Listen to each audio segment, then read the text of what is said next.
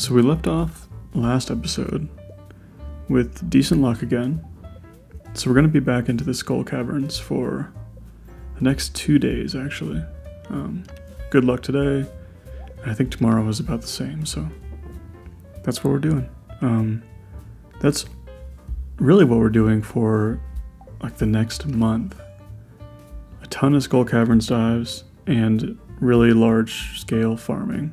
So for now, we're going to focus on the caverns aspect. This run has been pretty lucky, I'd say, so far, in terms of like what the television says the luck will be. But that doesn't always really mean anything. I mean, the range in an actual good luck day is so large that today might not even really be that lucky, and only time will tell. And then of course RNG, it doesn't always work in your favor, you know? So we're checking our mail now, and we just got the letter saying if you get to floor 25, he'll send you like a surprise or whatever. And that's going to be a 10,000 gold bonus for reaching level 25 in the caverns. We've already done that, technically. And so I don't think you have to do it again, but we probably will anyway. And then on top of that, I guess we're going to start working towards selling quite a bit of stuff to start affording some more upgrades and things along those lines. And today we're just burning a little bit of time. I mean, not really for any good reason. We probably shouldn't be. Just kind of picking up around the farm. But normally what we want to do on a good luck day is totem immediately to the caverns. In these next 2 days, we really want to get level 10 mining so we can sell our iridium bars. We want at least 4 prismatic shards, 1 for the galaxy sword, and 3 for a, what's it called? A magic rock candy tomorrow. That may not happen, but hopefully we can. And then, like I was mentioning, hitting floor 100 every day is pretty important, just early on. Maybe I didn't mention that. Maybe I mentioned that before, but 100 is a good little short-term goal, I think, just because you get a free chest there. And then we also have to ship a bunch of stuff for the kale seeds and start upgrading our tools. But really, for the time being, we're just going to be mining a lot. And just, I don't know, I guess we hope we get lucky. We don't have a lucky ring quite yet, but we do have the luck bonus from Spicy Eel, which is really valuable. And yeah, so I'll still be checking crates, like I had mentioned before. I am running this at double speed now, instead of a little bit faster, just because nothing really eventful happens, especially on this particular day. So yeah, I mean, there's really not a whole lot that we need to do. It's just a matter of getting good luck. I've been trying to play the 24th day, I think, and I've had just the worst luck, either with forgetting to record or just getting to like level, I don't know, I've had some really rough ones. I probably played the day over like 31 times, I think I'm at. So sometimes these runs just really don't go in your favor. I've left in a couple of the bad ones, but if they're really bad, they're not worth keeping. And I'd say that's true all the time. If you're going to spend your whole day in skull caverns, you should probably make it worth it. Like some of those, it was good luck, and I was still getting down to only, I think, like level 58 at one point, and that's just pretty terrible at this late in the game. But yeah, so I'm taking a break from that to record this. Monster floors, I think I've mentioned this before. Never do monster floors. It's a total waste of your time. It's always better to have like stone on hand and just stare down. But yeah, I haven't been doing a whole lot of Stardew lately. It's just been a busy weekend with Mother's Day and with the weather being nice again. So we've been doing a lot of gardening and like a lot of plant sale stuff at our local like botanic gardens. And then recently we bought like, I don't know, this might be a different audience, but occasionally like Lego comes out with botanical sets. And so I always get those, and I recently got the orchid one as well as a succulent one. And they're just really cool, like, not really lifelike because it's Legos, but I don't know, I guess they're lifelike models, so we'll probably build those here soon, just for fun. And yeah, just gardening a ton, spending a ton of time outside, so not a lot of time for games, I guess. Also, I almost got absolutely destroyed right there by these 3 serpents. I don't have the galaxy sword yet, so I'm a little slower, and I don't do a ton of damage, so that's a pretty major factor early on with like not being able to get very far. But once you have that sword, like you're pretty much good to go. And then diamonds are going to be one of my major issues coming up, because I start running out of diamonds, which means I run out of espresso. And I guess that's why a lot of people put diamonds in the crystallarium early, but I still don't do it. It's like I don't learn my lesson. But yeah, I don't know. I don't know, this run's been okay as far as shafts go, but you know, it's just been rough. I should probably be, usually around like 3 o'clock is when you'd want to hit floor 100, I'd say. But since I don't have the sword or bombs or a slingshot, that's gonna not really be possible for a little bit.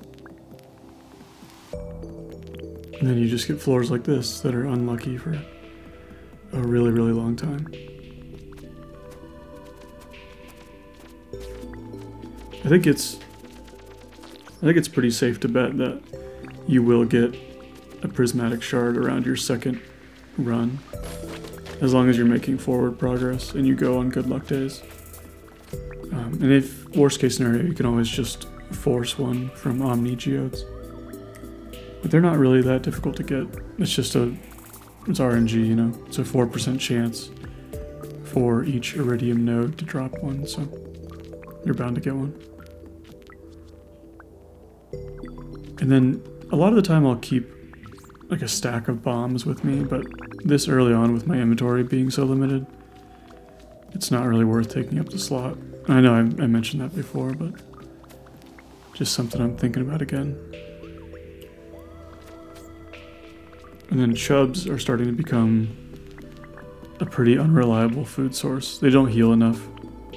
Like, you really want to move into like salads and cheese, and eventually like you'll probably have an excess of like magma caps or whatever they're called, those mushrooms from Ginger Island, and that's all you'll ever use. But yeah, so that's kind of what's been going on around here lately. I want to get the rest of the peppers in the ground this week, and then I'll probably do a little short video about what we've done. We got a lot of our like perennials in and some other random stuff, so it's looking a little bit more lively back there. A little more like a proper garden. I was looking at like growing a lot of stardew crops,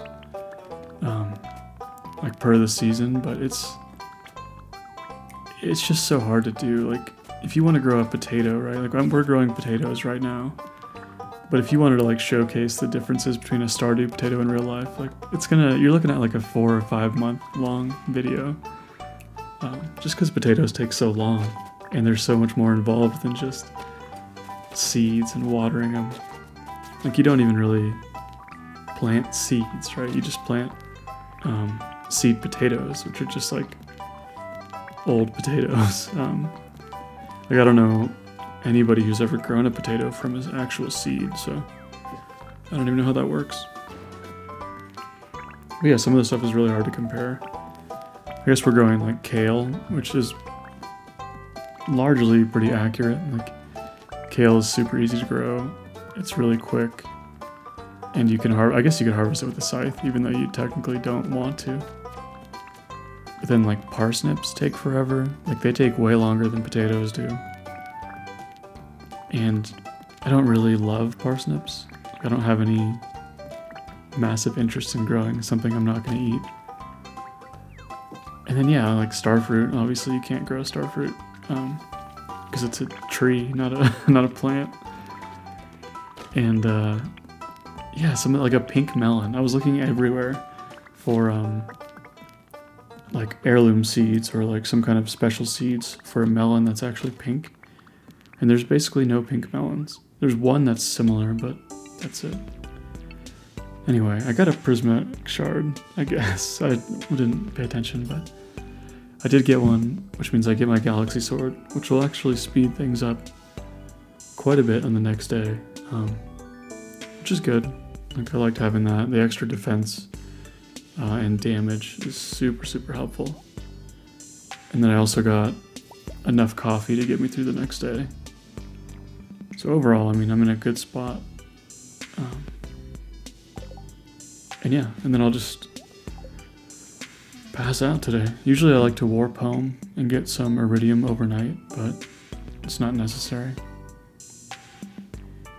And then I didn't reach level 10 mining yet, but hopefully I will. I mean, a 9 is good, but one more day of mining should be good.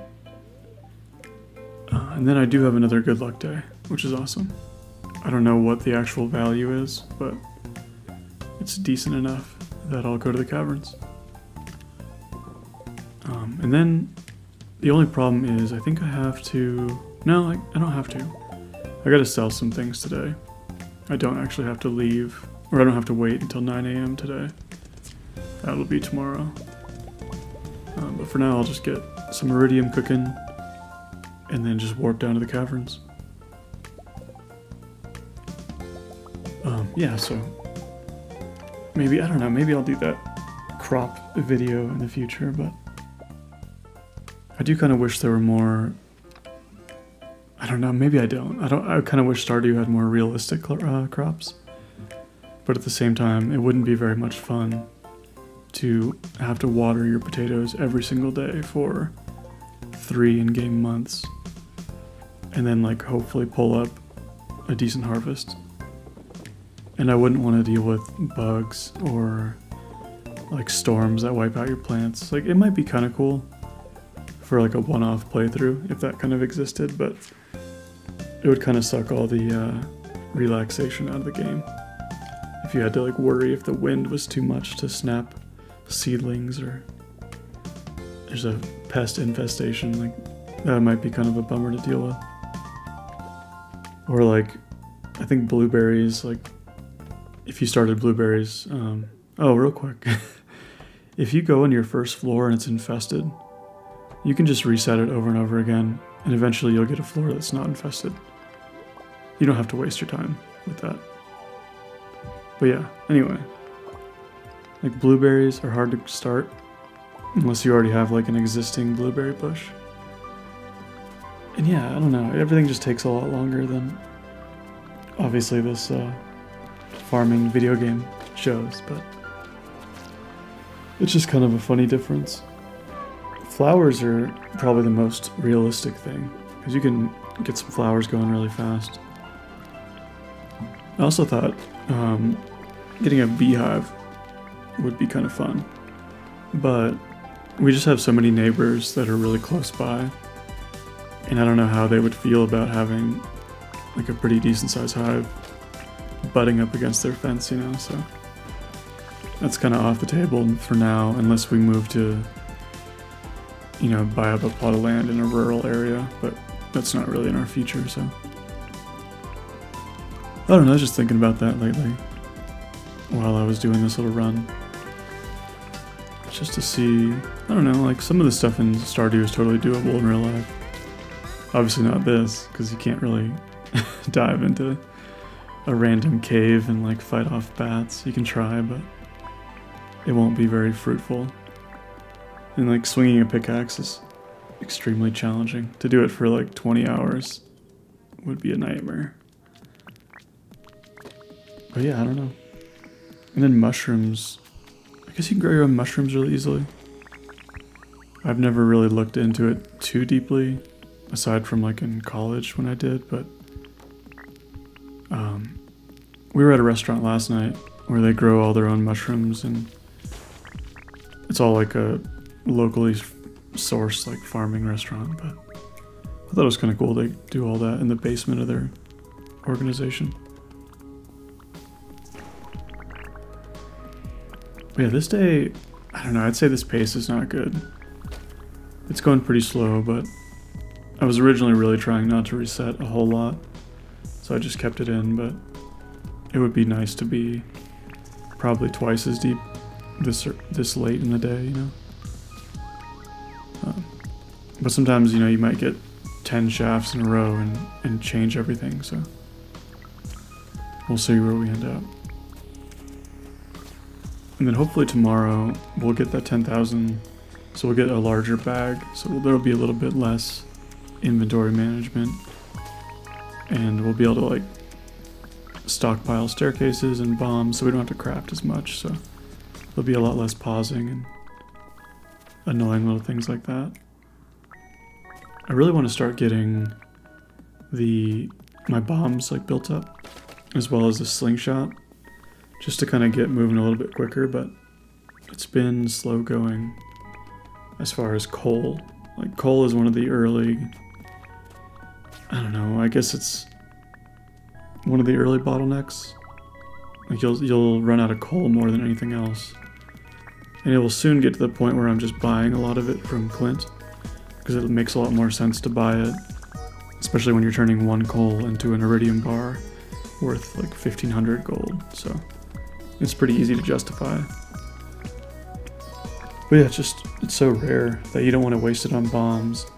And then solar essences are also super rare, so you don't want to waste those on mega bombs. And then it also doesn't make sense to buy them, because buying bombs or trading, like early on trading the quartz for bombs is a really big mistake, because you need so many quality sprinklers. So I don't know, for a little while we just moved slow, which is fine. I think by summertime we'll be moving quite a bit more rapidly once money is less tight. But I did the math, and we need a total of 289,000 gold. I'll just call it 300,000. By the 25th or the 24th. So it's quite a bit of money. It's a ton of iridium bars, and there's really not much room for any error there. And that's just so I can plant a total of like 600 or so starfruit. And that'll be my first like smaller batch of starfruit. So once that first batch is in the ground, we'll have, you know, like 9 or 10 days or whatever it is until we can, or until we have to replant it. Because I think the 600 starfruit costs like 240,000, and then the 600 deluxe speed grow is like 50,000. So we only need 240,000 the second time around, which will be, it should be a lot easier to obtain. And then if we decide to expand our crop, we can do that. But this size of crop will be enough to reach our like 5 million-ish goal initially. So that's kind of what we're kind of aiming on, the low end right now, and we'll kind of adjust that as time moves forward. We have 65. I don't even know if we'll reach 100 today. 100 didn't usually matter, or didn't used to matter, until winter time, because that's when you can get the health increase from meeting Mr. Key. But now that there's a guaranteed chest on level 100, it's just a good spot to aim for. So, because you can get, you know, iridium sprinklers, you can get crystallariums, or you know, pretty good stuff out of chests. So it would be nice to hit that. And yeah, so that's like, man, 2 lucky shafts in a row. So I guess we probably will make it. Assuming I saw that. Yeah, I did. sometimes you don't see the shafts, and it's really frustrating to like watch it later and see that you missed stairs or a shaft.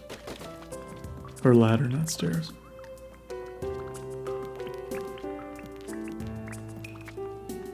Oh man, I'm like drained of energy today. We were pretty much out and about yesterday, I don't know, for like 8 or 9 hours. And yeah, I don't know, I'm just recovering, I guess. Which is fine. I think that's okay to have a slow day here and there. Even though I guess most of my days are pretty slow. Working in the garden isn't exactly the most taxing thing, especially when compared to like my actual job, which is pretty hard on my body, generally speaking.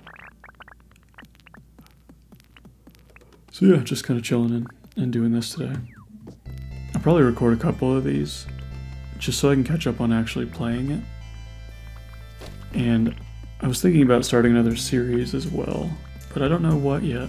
I was going to do a Skull Caverns video sooner than later, but then I was kind of thinking about what else I can do, and I was going to do another sort of 100 days kind of deal.